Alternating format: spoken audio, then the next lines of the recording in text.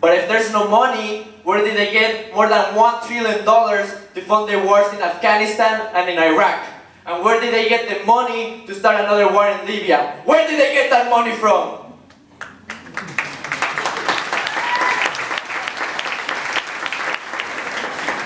And here, as an immigrant too, not just a student, I'm facing a struggle against the capitalist system that every time it fails to provide the needs of humanity, it says it's my fault. And then we have the right-wing populists who say we're all criminals, we're thieves.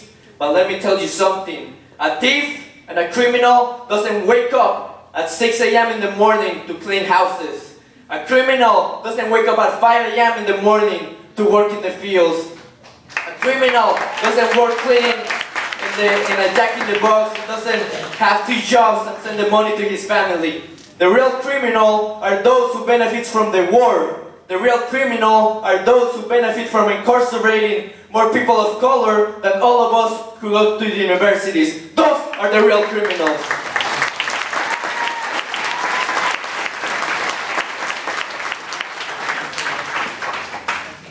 However, we are not alone. Like I mentioned, we're being attacked globally, but we're also resisting globally. In Egypt, not so long ago, people overthrew the dictator Mubarak. In Tunisia, a country that is following the neoliberal model, the very same one that Mexico is following, and many other countries like Colombia, the people united, they formed the resistance committees in each neighborhood, and they overthrew the dictator Ben Ali.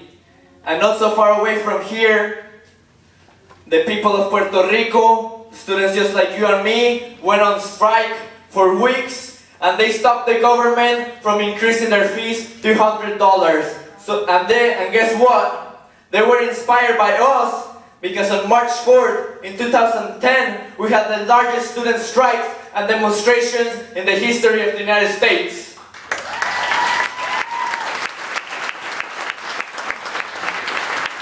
So we're saying, enough is enough. We're taking this in our own hands. We're capturing our destiny.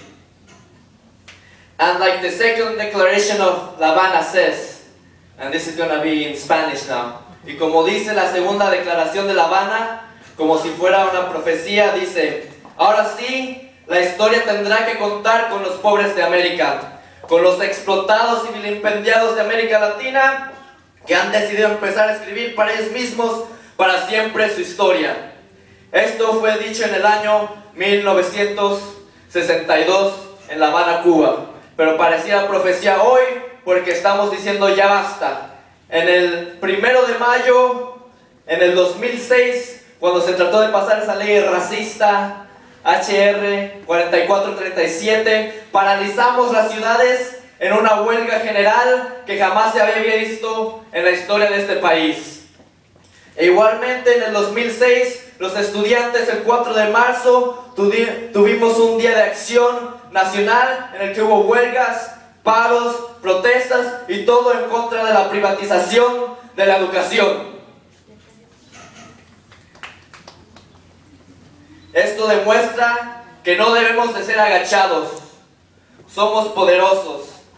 Y por eso, como decimos en Mecha, la unión hace la fuerza. Unidos tendremos la legalización, unidos tendremos educación, unidos tendremos empleos para nosotros, unidos tenemos salud, unidos vamos a tener nuestro destino. Por eso digo, ¡que vivan los estudiantes! ¡Viva! ¡Que vivan los estudiantes! ¡Viva! ¡Que vivan los padres! ¡Viva! ¡Que viva la raza! ¡Viva! ¡Que viva la raza! ¡Viva! ¡Eso es todo! ¡Televisores siempre!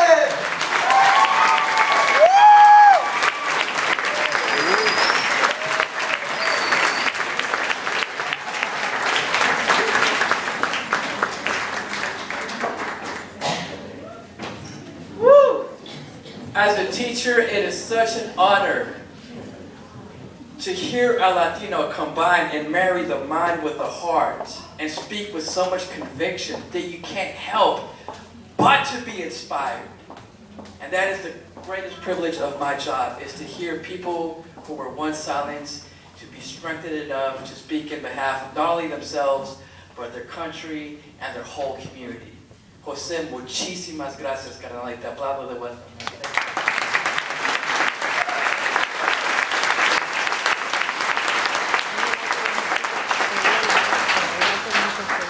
So now we'd like to continue with the scholarship presentation. And we have somebody coming up here, Mary Alice Bonilla is going to come up and present the